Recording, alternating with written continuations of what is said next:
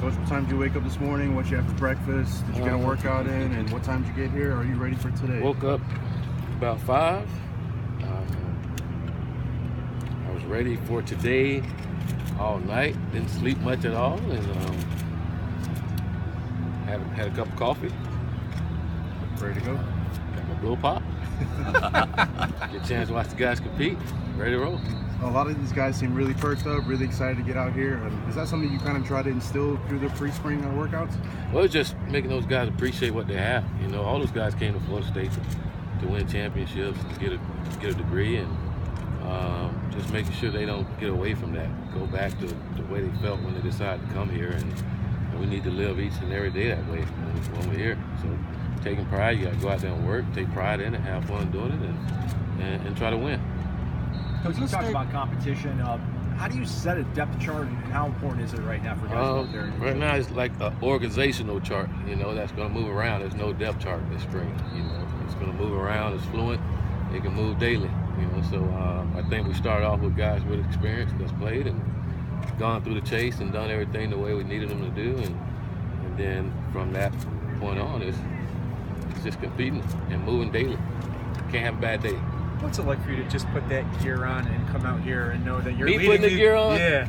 No, I'm talking about the FSU stuff. I had it on for 3 months now. I know, but I'm saying to take the field with these guys and know that you're head coach here at Florida State. It's great. You know, excited. Like I said, I couldn't sleep at night. Ready to roll, ready to go out here and watch these guys compete, and it's fun. It's football. Willie, going back to the accountability that you're trying to instill here, did you kind of notice with the players that they're maybe pointing fingers at, you know, the old coaching staff or each other, maybe after how last season kind of ended? No, I wouldn't necessarily say pointing fingers or anything. I know a lot of guys have taken ownership in the way that we performed last year, and that's how it should be. It's a team effort. You know, we don't do it as a team, and that's the way it is. You shouldn't point fingers at anyone. So I think our guys understand that. At least we're trying to get them to understand this team, and want our players to understand that they got to play for each other first and foremost. If they do that, it'll take care of a lot of the issues that we do have.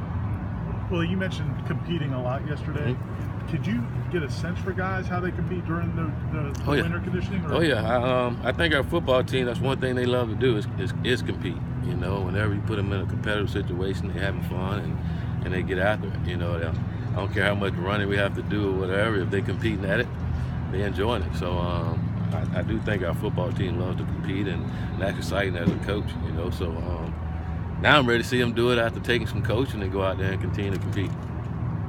James was talking about how he's taken some of the plays and kind of worked them in during 7-on-7. I guess how much of the playbook did you kind of release to the players and for them to start working on a little bit before this? I wouldn't say we released any playbook because we were getting it together as a staff, you know. But a lot of the plays that these guys are running, I mean, they ran them last year. They had some of the same plays. We all run the same plays. It's just going about it a different way, you know. It's pretty cool because you can ask James, okay, what did you guys call this last year? And he said, and then you can talk to him a little bit in those terms, or maybe you as a coach say, let's put it in those terms. You know, they already know it, and that's the play for them. So that's been helpful for all those guys. Can you sense the energy of how excited these guys are to get back to work? Yeah, I sense that all winter condition. You know, the way they've been working and performing and doing the things that we asked them to do. It's there. You know, these guys want to win. They want to do things the right way, and we got to continue to help them and teach them and stay on them daily to do those things the right way, and they'll get the result that they're looking for. Really, how important is it for them to have fun? Marvin just said sometimes last year it felt like a job, and now it feels more like just football and having fun. Well, I think it's all those things. I think you just gotta have them all personally. You know, that's just me, who I am, and what I'm all about. I don't believe in doing anything and not having fun doing it. You know, and I'm big on quotes, as you know. And, Ralph Emerson said, "Nothing great happens without enthusiasm." You know, so I believe in that, and want our guys to be that way daily. But make sure that we're getting the work in. You know, we're not gonna come out here and substitute fun over fundamentals and technique. You know, we're gonna do our work and do it, and we're gonna coach hard and aggressive, and But we want to have fun. When you make plays, be excited about it. That's what coach wants.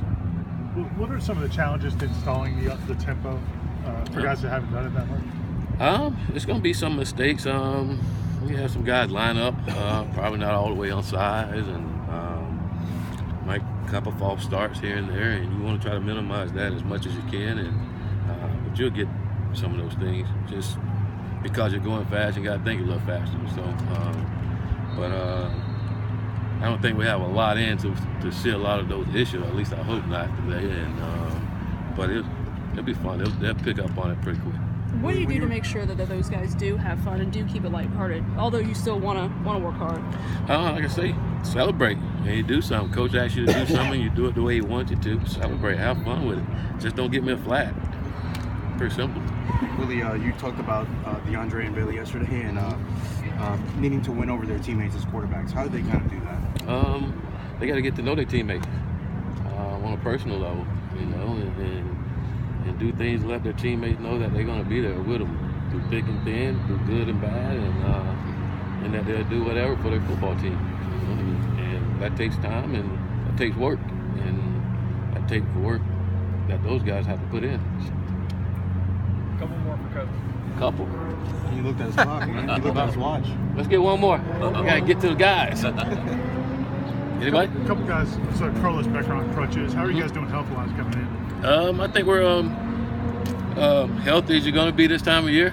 You know, we got some guys that had some injuries that they needed to get taken care of, and that's happened. And now they're rehabbing, and we'll have them back for training camp. The guys that coming off of surgeries like Dickerson, are those guys available? I think some of them you'll see throughout spring ball, and some of them you won't see. Thank you.